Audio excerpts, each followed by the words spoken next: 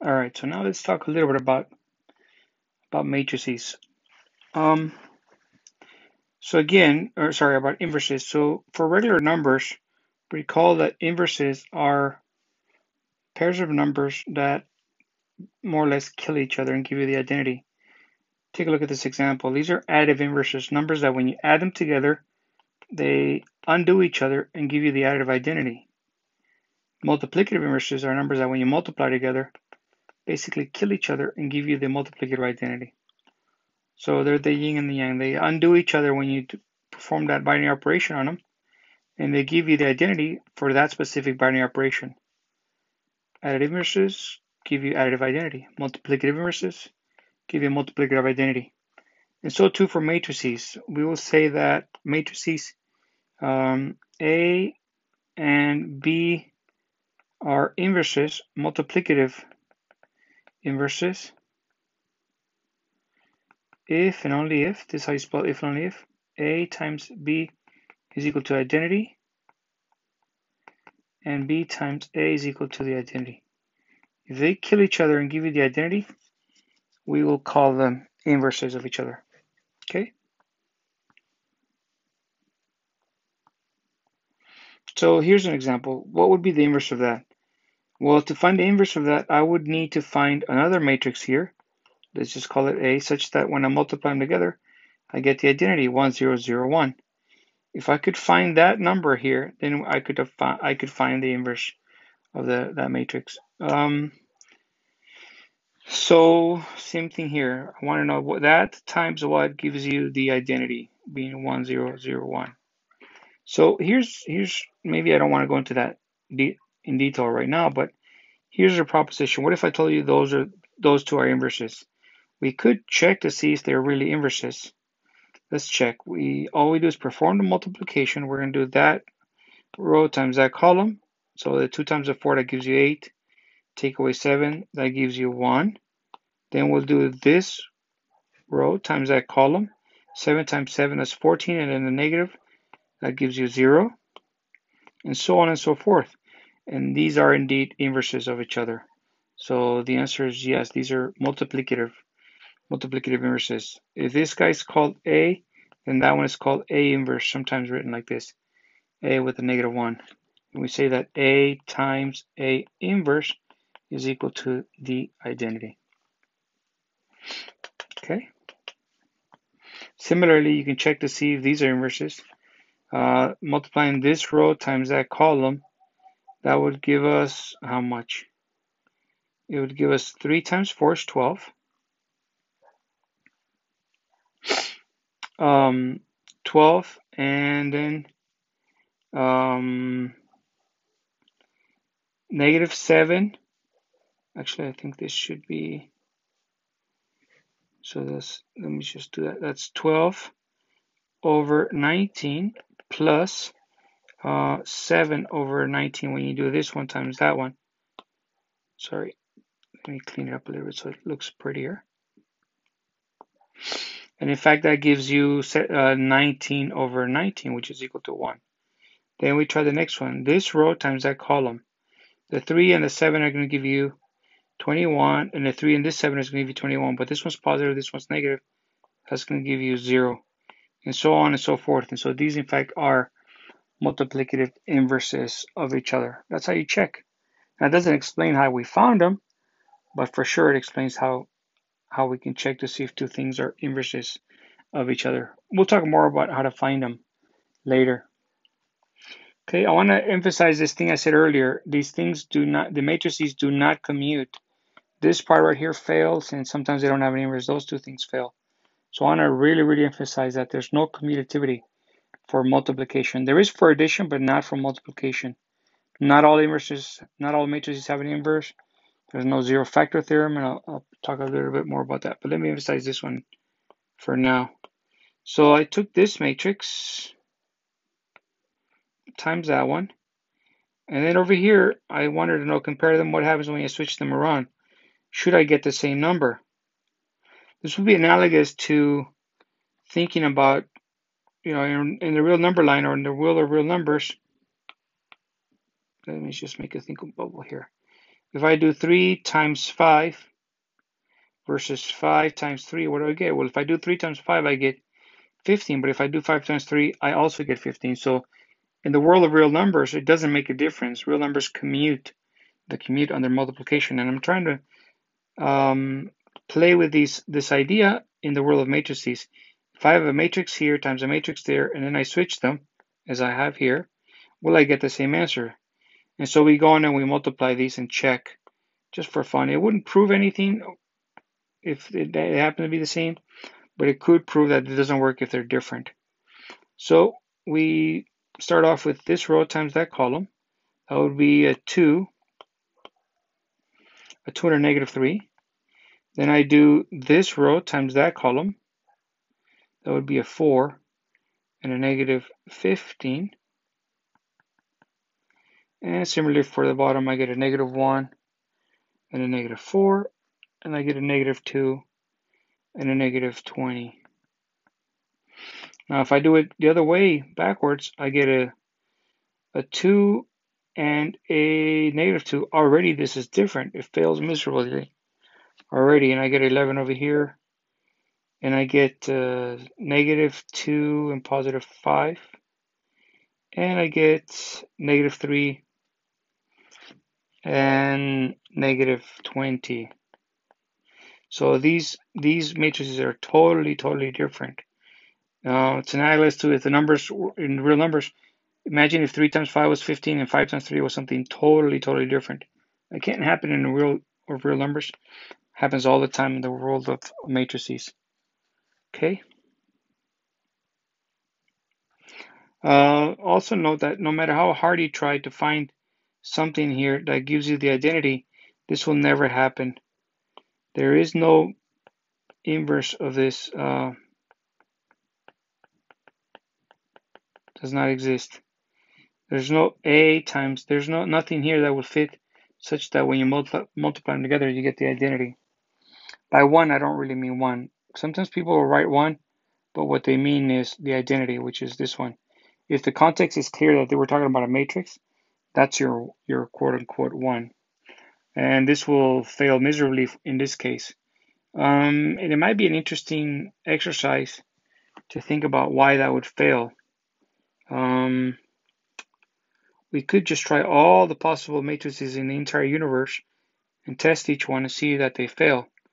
Or we could be a little bit smarter about it and see why. Suppose, let's just practice our proving techniques just for some fun. Suppose B is the inverse of A. B has to be equal to something like this. A, B, C, D.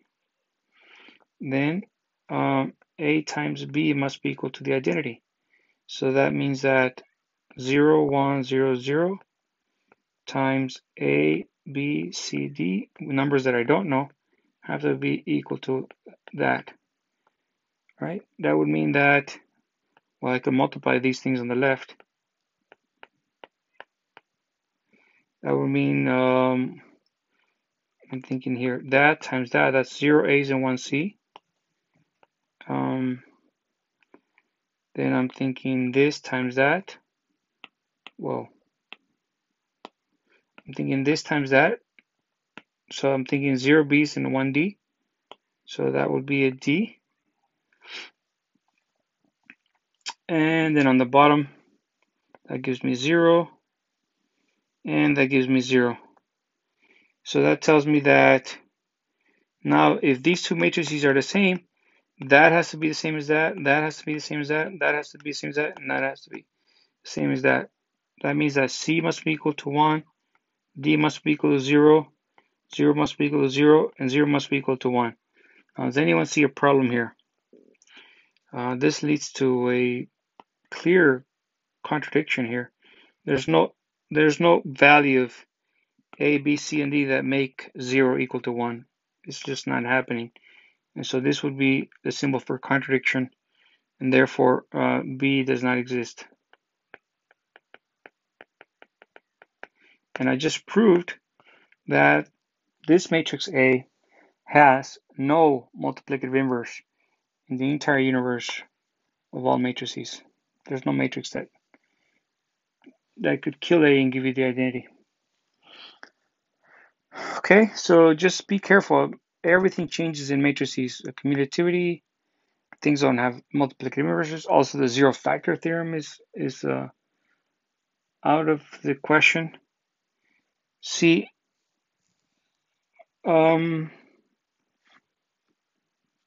if you have two real numbers and A times B is equal to 0, for example, I tell you I have something here times something here is equal to 0. These couldn't be both non-zero. That would never work. 3 times 5 is negative 0. At least one of them has to be equal to 0. Then it would work. That's why when you were solving equations such as x minus 3 times x plus 5, you could exploit this fact and say, oh, x minus 3 must be equal to 0, or x plus 5 is equal to 0 because of the zero factor theorem. And then you could go on and solve that equation. Yeah, none of that works here. You could have non-zero, two numbers that are both non-zero, and they multiply together and give you 0. So the zero factor theorem fails in the world of matrices. Also, simple things like this, like a regular polynomial. You did this in high school where you FOIL this. The way you actually did it was something like this. I'll go through the steps for this. If you have x plus y squared, well, that would be x plus y times x plus y, right? And you could take this number, this whole quantity, and distribute it to the x and distribute it to the y. So that could become x plus y times x plus y times y using the distributive law. That would become x times x plus y times x plus x times y plus y times y. And that could become x squared plus yx plus xy plus y squared. Now here's the difference between regular polynomials and matrices. In regular numbers, these two numbers are the same because for real numbers, x times y is the same thing as y times x. And so I could just combine these and say, by the way, this was the distributive law. I could prove this using good stuff from our axiom sheet, from this sheet. Distributive law, this was distributive law. This was definition of exponents. Here's the crucial part. This is equal to x squared plus yx plus yx. I changed this one right here into yx plus y squared, or I could change the other one into xy just so I can match that. Hold on, sorry. This becomes xy plus xy. So now I changed this one, and that would be by commutativity law of multiplication. Right, and then I could just say x squared plus 2xy's plus y squares. The trouble with matrices is that you don't get this step right here. They're not commutative. I just show you examples of matrices that don't commute. These guys fail miserably, so this step would fail in the world of matrices. And so in the world of matrices, the correct statement, for example, if you have a plus b squared, that would be a squared plus ab plus ba plus b squared. That would be true, not this. Well, it wasn't even true to begin with. Okay, I meant to have a tutor. All right, so the point here is be careful. Everything that was true for real numbers does not necessarily translate to matrices. Okay, that's the whole point of this.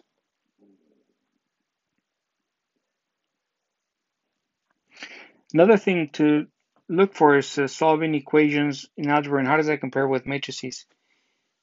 Let's say we wanted to solve this using super careful steps back from algebra. The thing that you could do is you could slap an inverse on both sides. I'll slap an inverse on this side. I'll slap an inverse on that side. That would be cancellation law of multiplication. I can multiply both sides by something. The next step that I could take would be maybe I can reassociate them. 1/3 times 3 times x is equal to 1/3 times 10, whatever. So that's associative law of multiplication, where I've taken these parentheses and I slided them this way to cover only the 1/3 and the 3. That's why it's called associative law of multiplication. And of course, these ones give you 1 because they're multiplicative inverse. multiplicative inverses, and of course this gives you just x because that's the multiplicative identity. 1 doesn't change anyone when you multiply by it. Now it turns out, how many of these, we want to ask, how many of these steps could you mimic in the world of matrices? If I have a matrix A